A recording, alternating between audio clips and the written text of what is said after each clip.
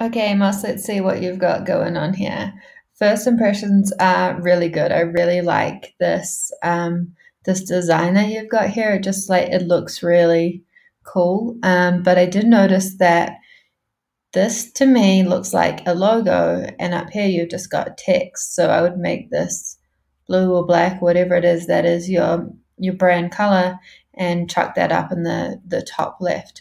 Having an image as a logo, or even just a text-based logo that's not the plain text from the theme, just makes it look just that little bit more professional. Okay, so I just wanted to start with that. I think it looks really great, but let's look at the navigation. So we've only got two navigation items. We want to split this up into collections. So we don't want it to say catalog. We want it to be action words. Shop now, buy our hoodies, see our latest range, something like that. And then we want to break it down into the collections. So with you could do that in so many different ways with clothing. You can do size, color, fit, gender, age, design, anything. Like there's a million different ways that you could slice your collections for clothing. So just think about what's going to make sense for your customer and their avatar. How are they going to be shopping? So we can remove the home. You don't actually need that. If you're trying to keep the space small on your menu, get rid of home, because everyone knows now you just click on the logo and it's going to take you back home. Anyway, so make our shop and our collection really easy to use. Then we're going to add about us. Make sure that your about us page tells us who you are, but also how you're going to help me. What problem are you solving for me, your customer avatar? Make that really clear. I said it in a couple of other videos as well. The About Us page is the most visited page on most websites. So it is really important to have that there and easily accessible. The next one is contact. The contact page can be really simple. It just needs to be the contact form. When you create the page in Shopify, in the bottom left-hand corner, there's a little drop down, and that's for your product template, and there's one in there called contact. That's going to throw the contact form onto that page.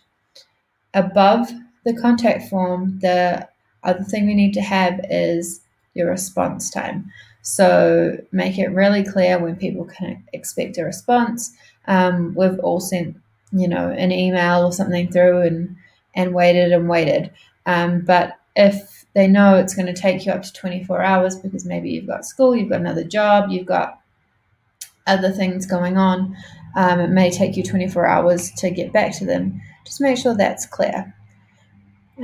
One thing I wasn't entirely sure about is if you are doing print on demand or not. If you are, a great thing to do, because you're potentially going to be selling internationally, is adding a currency converter and a language translator. So no matter where your customer is, they can see it in their own currency, their own language. It's going to make it easier for them to say yes and add to their cart and continue with their purchase. So there's some free apps available that can do that. And then that's just going to place them up here with all of our other icons, or in our menu, or sometimes they pop up out of the side depending on the app you pick. So now if we jump down into our footer, we seem to be missing our policy. So we have to have a refund and return policy, a privacy policy, terms and conditions, and another one we want to add is shipping. And that needs to detail how long it's going to take to get to me and how much it's going to cost. It needs to be really easy to understand.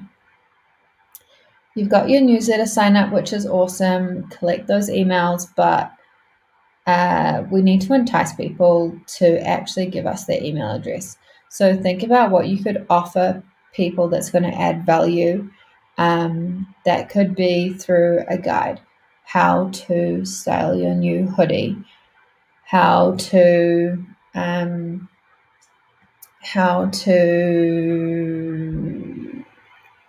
make a cool video. I watched your video and I think it's really cool, so well done.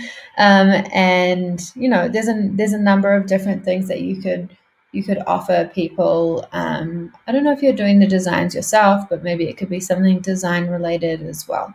Think about what your customer avatar would value, and then add that in as an enticement for them to give you their email address. Okay.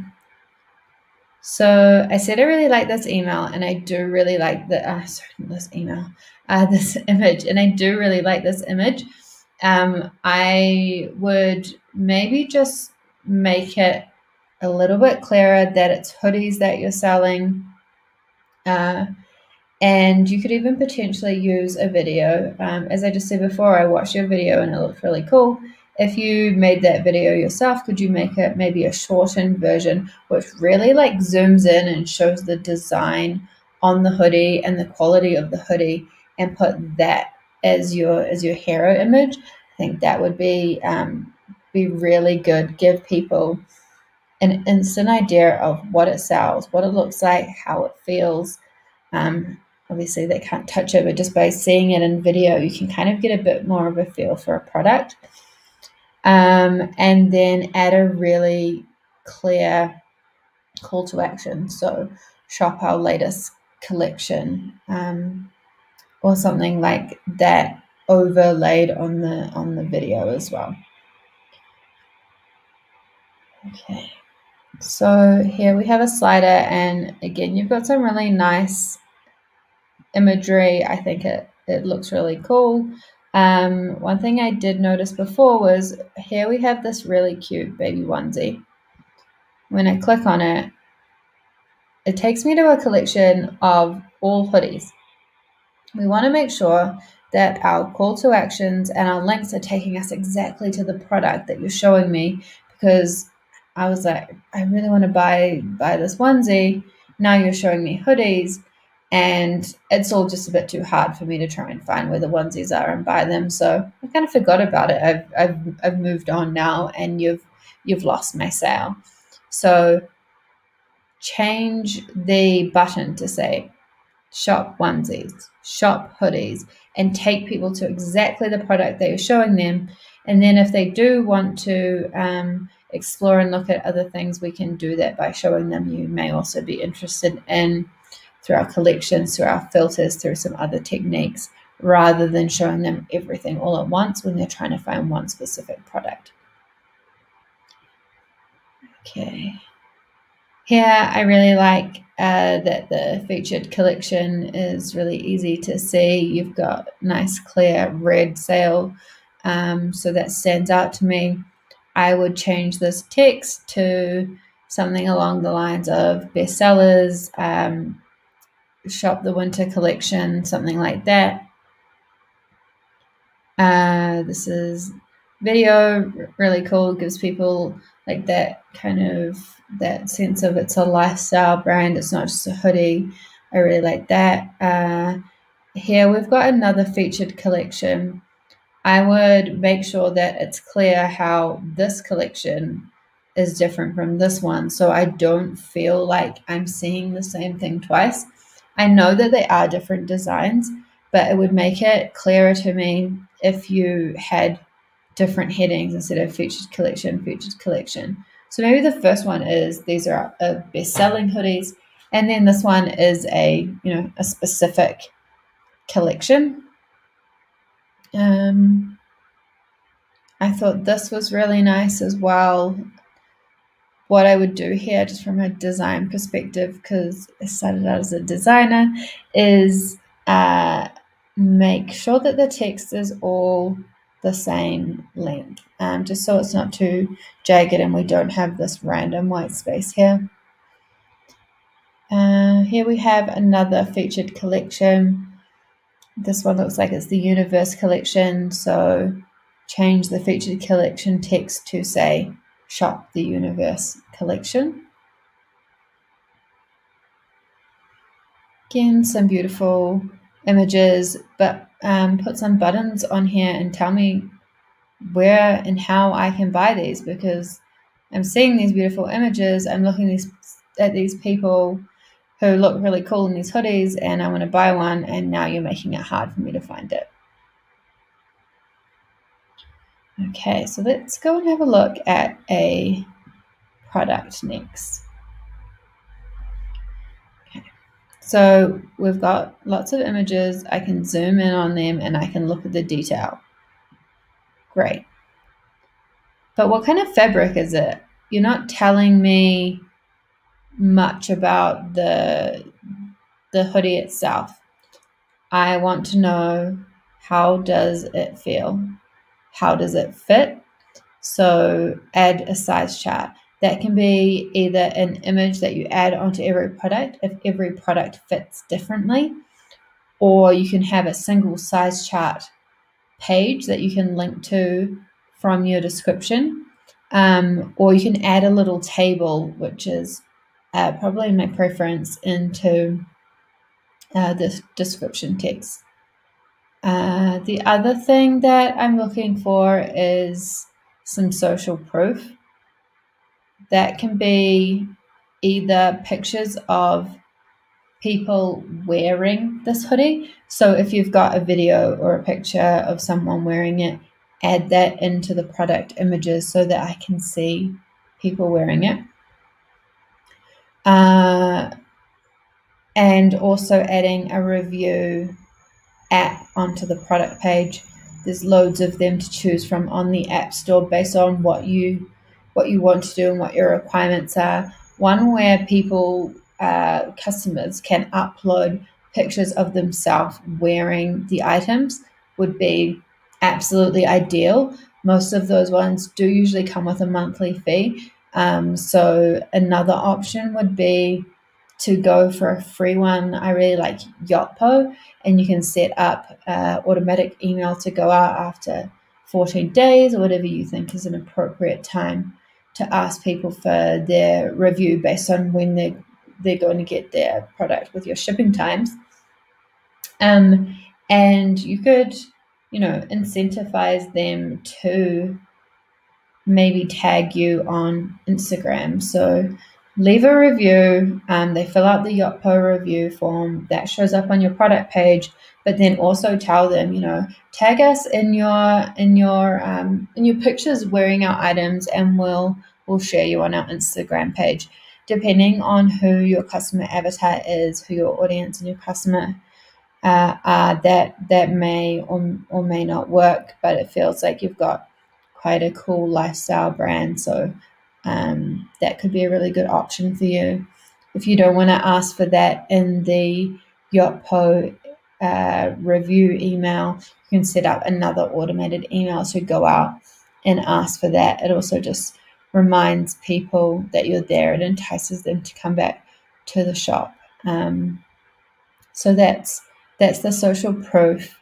Going back to the description, we want to be facing people's objections head on. So think about your customer avatar. What is going to stop them from buying? I've already talked about the size chart and the material not being super clear to me. The other one is shipping. If you are doing print on demand, this is potentially going to take a little while to get to your customer. So make sure that your shipping policy is really, really clear, and it includes the price and how long it's going to take. You can have that linked under here if it's calculated at checkout, but also just have a table in your product description, potentially under where you have your little size chart. Another thing that you can do to build trust on your product page is, or any page really on your website, is have a little chat bot or a chat bubble. You would have seen them a million times. They just show up in the corner of the website, and sometimes they, depending on the app, they'll pop up and say, hey, can I help you with something if someone's been idle for a while. But it just lets people know that there's someone there ready to help them. A good app for that is TWH. You can set up available times, and it comes through to your Facebook business page. and you can get the notifications on your phone, so you don't need to be sitting at your computer waiting for people to message you. You've got all of the buy now, the payment options, which is awesome. I would just add, yeah, there we go, PayPal, Shop Pay, and Google Pay. I would just add, I would add some trust badges in there so that, people feel comfortable checking out on your site. And another thing that I was thinking about with your products, I don't know if you're planning to do this or not, or if it would be appropriate, but you could do exclusive designs. So we're only printing 50 of these, and that's going to create a sense of urgency, so people want to buy it before it runs out. And the other thing that it's doing is it's adding some exclusivity to the product, so they're not going to feel like everyone else in their neighborhood is going to be wearing the same hoodie because there's only 50 of them being printed. With that, you can add a app to monitor your stock levels and display how many are left. So if you're only going to sell 50 and you've got 20 left, it's going to say, hurry now, there's only 20 left. To increase our order value on our products, we can look at adding some bundles. So as I saw before, you have got the baby onesie. You could have the baby onesie and the hoodie with the same design for male and female, and have a family pack. So, by mum, dad, and baby, the same design is quite a popular thing recently.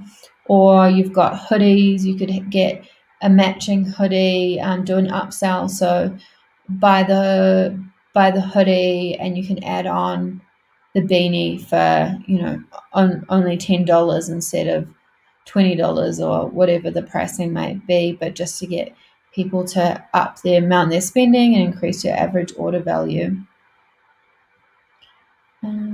Okay, so overall I think you've got a really cool product, a really cool site, but one thing that's kind of missing for me is the story element.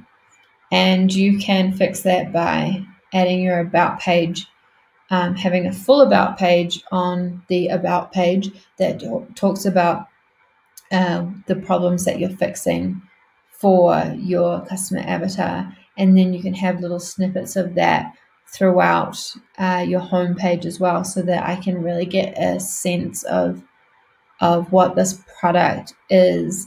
Like, are you designing these yourself? Are they exclusive designs?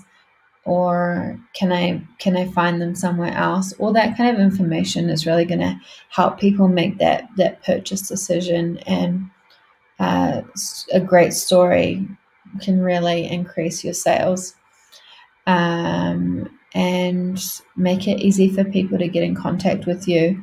Make it easy for them to buy by grouping things into collections. Make it easy for them to spend lots of money by putting things in bundles. I hope that was helpful. If you have any questions, let me know.